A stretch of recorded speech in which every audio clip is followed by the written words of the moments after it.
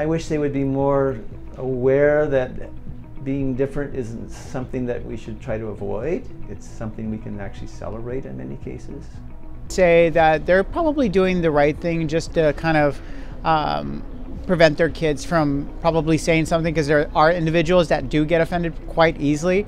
But for the most part, I think it's up to us as individuals living with a disability to come up and just kind of assure the parents that it's okay for the child to ask questions and just be able to kind of connect with them, and then also help them understand what's going on with you. So it really depends on your personality. I don't know, you know, on one hand, it's like I like people being open about things and just being direct.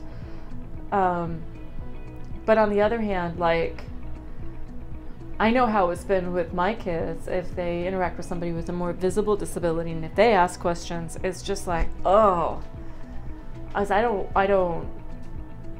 want anything that they ask to be offensive. I want their questions to be pure and from the heart.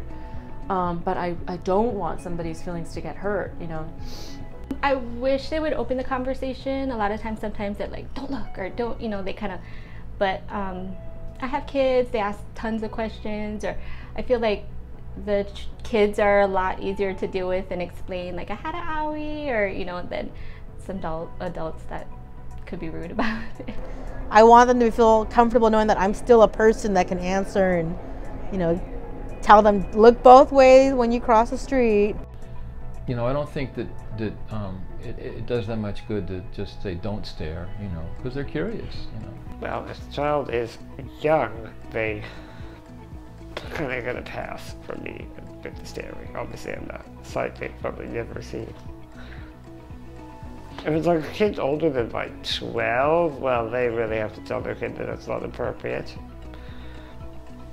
And if some child actually has a question, maybe if the parent is comfortable, they should come with their child to me and ask, rather than try to shoo them around the corner. The parents should just let them ask the questions and answer them honestly. So what I'd like is for, if the kids are asking the parents, what's wrong with her? They just say, why don't you go over and ask her?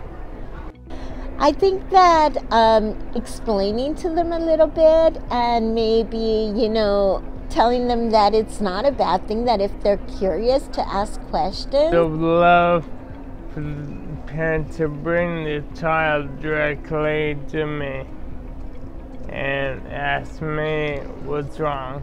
It would be nice if parents would teach their children not to be afraid of people with disabilities. And when you say don't stare, don't look at them, it creates kind of a negative message. So I think that's a better response, is to say, when you see somebody who's different than you, look at them and smile. To not shun them away, because then it's like we're a taboo and it's just like they shouldn't look. So then it makes them want to look even harder and even more. And then that makes us go, like, it just makes us all weird.